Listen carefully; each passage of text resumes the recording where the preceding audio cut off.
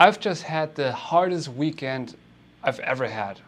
The hardest weekend anybody has ever had, really. I want to tell you a story about what happened. But first, sup fools, how's it going, and welcome to another video. And today I'm gonna tell you this story, how we managed to make a short film in 48 hours. Let's begin.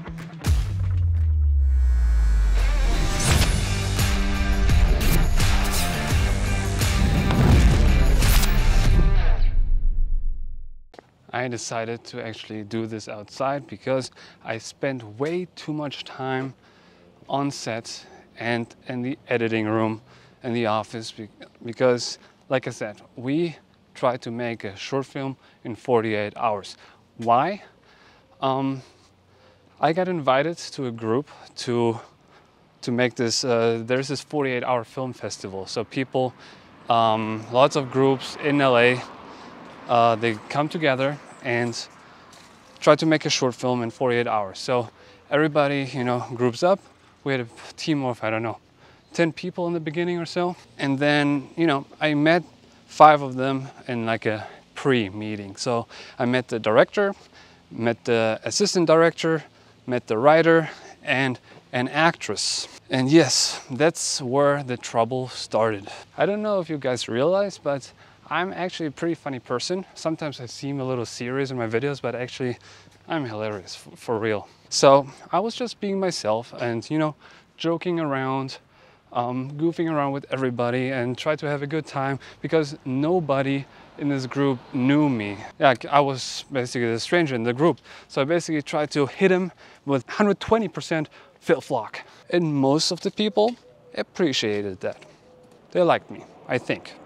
But one person did not so much. And I felt it, I was not really politically correct of the things I was saying. To be more exact, this one dude, the assistant director, he looked pretty badass. He was wearing a very cool outfit. And I told him, man, bro, you look badass. No homo. And at this point, I realized the actress, she didn't find me that funny, and that was interesting, but I was like, okay, whatever. I'm just gonna finish the meeting. Then I'm gonna go home. Then I'm just gonna send her an Instagram message, which I did. I told her, man, I know I can come off like a douchebag, but I just try to be entertaining. And if I offended you in any way, I'm sorry, I didn't mean that. So we had a little back and forth, and eventually it was like, all right, I apologize. Everything should be fine, right? Wrong. On the next meeting, a few days later, the director asked me to come. It was like in a bar, and they, him and the assistant director, they wanted to talk to me because some people got offended by my jokes. And I obviously knew it was just this one person because at this meeting there were only 5 of us. So it was the director, the assistant director, the writer, an actress, and me. But they said people, plural, got offended by my jokes, and they asked me to please not do that anymore. But I cut them off right away, and I told them, hey, I know what you're talking about. You're talking about this person, and I apologized to her right away. Shouldn't be a big deal. But, she didn't tell them that I apologized. She just went behind my back to complain about me because she didn't have the guts to communicate that properly. So, yeah. That was the first issue. But I was like, okay, whatever. I'm just gonna censor myself around her, and I'm gonna talk to the writer dude and ask if he had an issue with me. Next meeting, fast forward, I asked him, he said no. He had no issues with me, so it was just this one girl. So I did talk to her a little on the meeting because this meeting actually, the subject came out, what this movie was supposed to be about, this short film we were supposed to make. And so we just talked a little, but not a big deal. Eventually, everybody left because the writer, director, assistant director, maybe DP, they sit together and talked about the actual idea, what we want to shoot. And an issue with that was also that too many people were in the room. Like 10, 12 people were in the room and talked about ideas and what to do, and it didn't go anywhere. What should have happened is like everybody tells their idea and then everybody just leaves and the director and assistant director and writer can actually work on it. Because again, we only had 48 hours time. So every conversation we had was a big waste, because we had to come up with one concept, one short film, which not everybody had to be happy with, but it had to be a good idea. So we should have left then, but no, this meeting was way too long, because we were supposed to write the idea till the morning, 6 a.m. and 6 a.m. was call time to get to set. But just at 6 a.m. they came up with the idea, so they still had to write the script until 6 p.m. So we just basically wasted 12 hours. Then eventually it was time to shoot. And funny enough, in the group text, they said that this one actress which had a problem with me, which made this whole scene, decided she doesn't want to be part of the project anymore. Because, and this is not official information, this is just what I read between the lines, is because she didn't have enough lines in the short. So she decided she doesn't want to be part of it.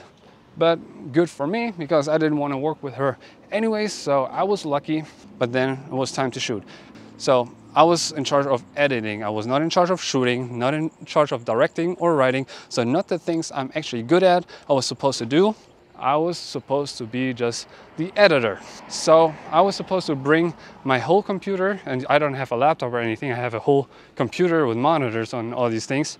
So I brought this everything on set. The idea was, while they're shooting, like every 2 hours, I was supposed to get the footage on the computer so I could start editing to save time. Great concept. Didn't work out, because the actual DP who was supposed to shoot this thing on like big boy cameras, like a red something, like a huge camera, he had a broken rib, and he was not able to shoot anymore after, I would say, like 2 hours into the shoot.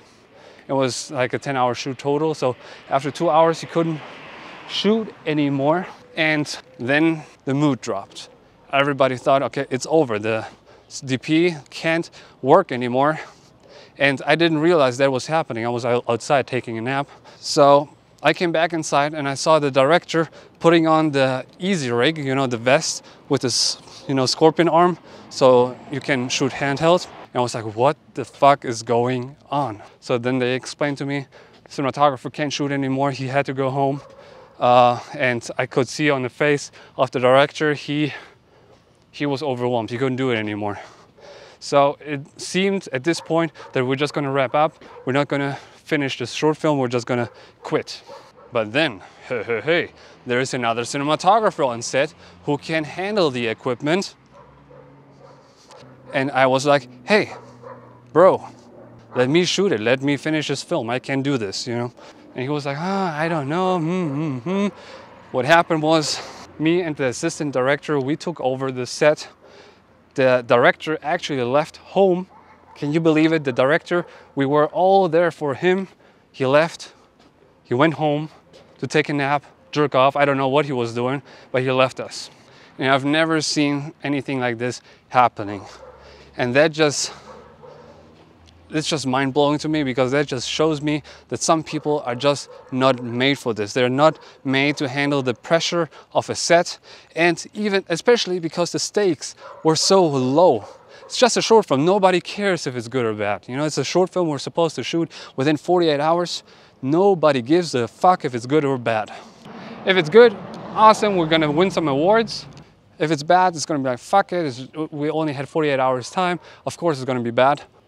Either way, director couldn't handle the pressure, left, went home. And assistant director and I, we fucking crushed it. We took over, we shot this entire short film, bam, bam, bam. We fucking crushed it, it's so good. Like, and I didn't know him before. It was the first time we were shooting, working together, and we were a great team. I love it when that happens, when two people just have this connection and they know what the other person is thinking, and we just can work together without communicating, and it was magical. It was magical. But yeah, that was basically the story, how I shot this entire short film, and in the morning we got done at like 6 a.m. or so. Then we had to go, everybody went home. I slept for 3 hours, who transferred the footage for the past 3 hours or so. So I went to downtown, pick up the footage, and went home. I started editing at like 11 a.m. So I had like 6 hours time to edit an entire short film, which is shorter than the actual shoot was. And everybody knows shooting something always is faster than editing something, but I had like half the time to edit what we shot, so I couldn't even review the entire footage. But I really did my best on 3-4 hours of sleep, and it was very exhausting. Like I said, hardest weekend in a very long time, and this entire experience made me just learn something very valuable, what I want to share with you guys. Filmmaking is not for everyone. You need a very thick skin to make it in this industry. Not just because it's like so hard to make money in this industry, also because when you are actual on set or you actually do your work, nothing goes flawless. There's always compromises you have to make. People don't always share your opinions. It's an art form, so you have to deal with sensitive people. It's just physically and mentally very exhausting. And I've done jobs before filmmaking, and you know, they can be physically exhausting too, but not like that. Like as a DP, carrying a camera around. That's why really big props to the actual DP who came to set with a broken rib and tried to make a film happen. Even though he was so handicapped, he tried, and even after he had to leave because the pain was too bad, he left his equipment. I don't know how much, but my guess is around $100,000 worth of equipment. He left it with strangers in strangers' hands because I didn't know him personally. So big props to him because he tried really hard. But for the director who left, the actress who first complained like a little bitch and then quit because she didn't get enough lines, those people will never make it in this industry. And if you are someone who is pursuing filmmaking or acting or something like that as a career, it's not impossible for you. What I'm saying is get a very thick skin so you can really make it through any struggles. And the way I you know, dealt with all that, all the stress and pressure and responsibility, some might say I'm a hero and I accepted responsibility. But no, seriously though, it was a crazy experience.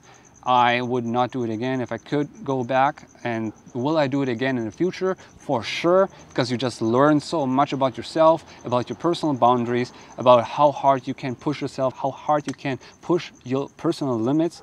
So it's a growth experience, and I loved it while I hated it. But in the end, we made a decent short film, not thanks to the director. But I gotta say, eventually he came back after a few hours, apologized and whatever, but that's worth nothing to me. That's it for this video. What do you think? Am I too harsh with those people, or do they deserve this hate talk? Because yeah, I think I really had to save multiple people's asses to make this short film happen. So what do you think? Was I too harsh or not harsh enough? Let me know in the comments below. Thank you so much for watching. If you have any questions about my beautiful little story, please let me know in the comments below. Make sure to subscribe, like the video, check out my Patreon if you haven't already, and see you in the next video. Later. How do you like my new hair?